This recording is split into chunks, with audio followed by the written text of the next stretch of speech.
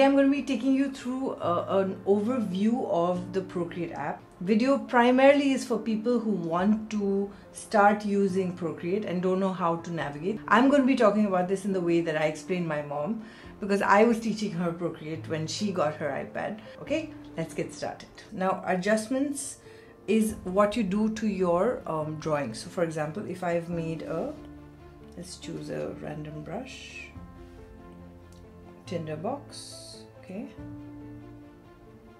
right, that's what I'm doing. Is, by the way, shape. When I put my finger, it forces it to be a circle. So like if I can't draw a circle, but if I hold the pencil, it makes it into an oval. If I put my finger here, it makes it into a circle. That's called quick shape.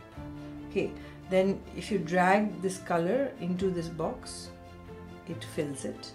Drag this color into this box, it fits it. Okay, now what happens is hue and saturation in this magic wand. This literally is the magic wand, all the cool stuff you can do. Hue and saturation is when you change the hue and saturation of your illustration. Saturation makes it brighter or light or duller. This makes it bright or not bright. So like I've just changed the color into pink from red in this. Okay, color balance similar. You can kind of play around with this in your final drawing. And then color balance, curves is if you can change it through curves. It's a little more fine-tuning in terms of color correction. Gradient map would give you an idea of the gradient, so you can put your different levels of gradient that you want and all that. Again, advanced, eventually you will come to this, but this is basically to beautify whatever artwork you've done. Gaussian blur is basically you click on Gaussian blur and then you put your pencil and slide it and it blurs your illustration. Right is very blurry and left is not blurry at all. Okay, motion blur is, again, click on motion blur and then it blurs it in a motion form. So up, down.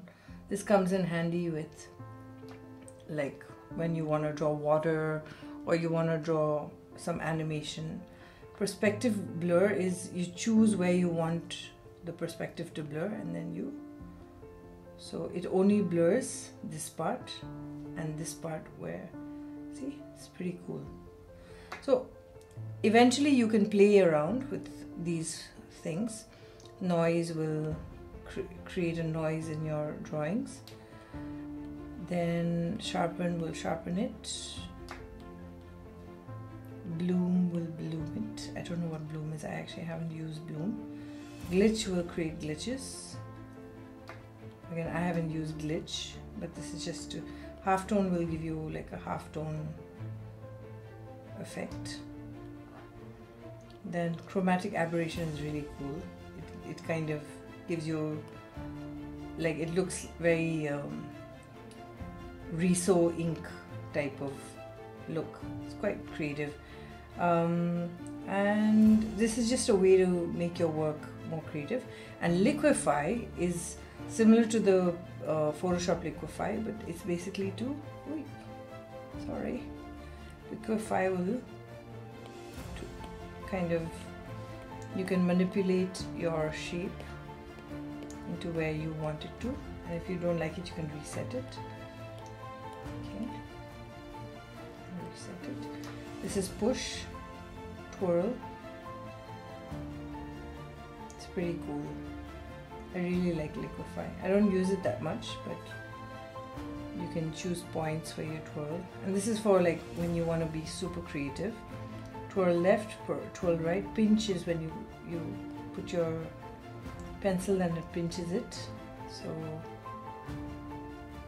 comes in handy. It looks really nice with this effect. Expand is when you want to expand the same thing. Crystal is, crystallize it, I don't know, something like that. Edge is, I think you move the edge. Reconstruct is, I think, an undo. Yeah, reconstruct is basically getting back to. So whatever you do, it comes back to what it was. Reconstruct. Adjust is the amount that you allow, and reset is resetting everything to what it was. Liquify is a nice tool to play around with. Clone is also quite good. So clone is basically like, if I want to copy this, right? Then if I want to draw the same thing here, then wherever I draw, it will copy that. So it comes in handy when you want detailed work done and stuff. So yeah, clone is nice. Okay, so this is your magic wand with all the cool things you can do with your illustration. This ribbon, I mean, I don't know the technical term, I'm calling it ribbon. This is also very handy. Here, if you go down, you have automatic, and then you have freehand, rectangle, and ellipse. So this is generally what you would call the select button. So automatic would select a big chunk, right? Whereas freehand, you would be able to select, like, create a shape with the freehand, and then you could remove the selection or whatever, and then rectangle is a rectangle selection, ellipse is an ellipse selection. Now, for example, I've selected that. If I go here and say clear, then it clears what I've selected, which I don't want. So that's there. If you want to make multiple selections, you select something and then you say add, and then it allows you to make multiple selections. Okay. I haven't successfully had the remove thing yet, but I presume that's what remove is for. Invert is whatever you've selected will become the like, it'll be inverted, so everything will be clear.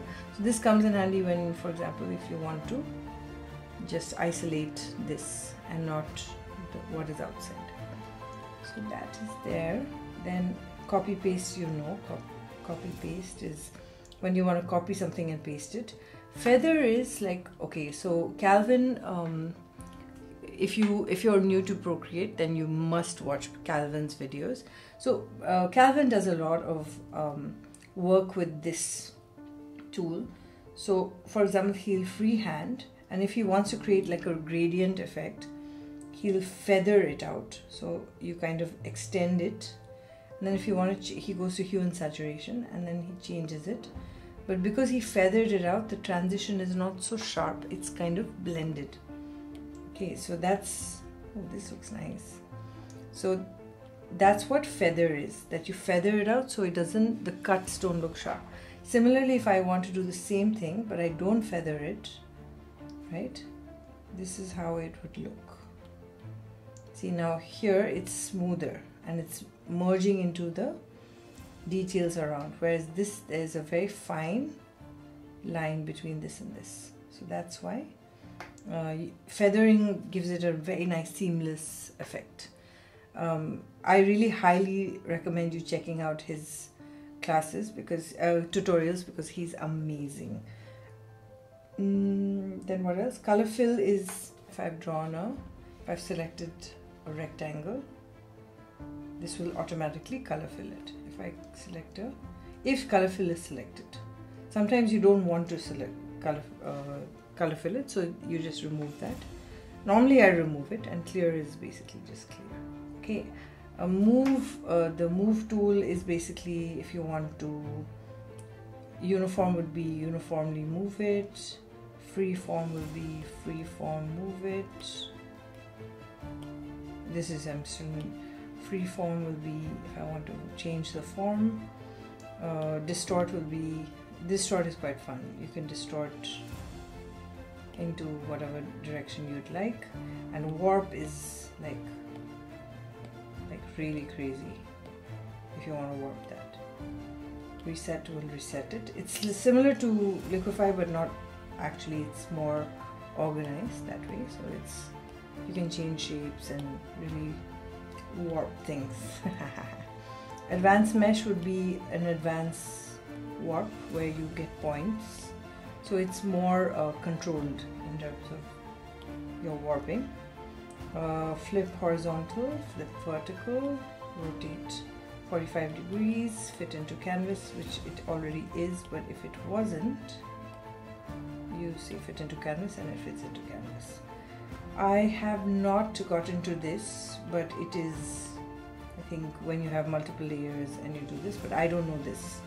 Okay, so that's about it about in this section. So we are done with this section. Now we're going to move into this section.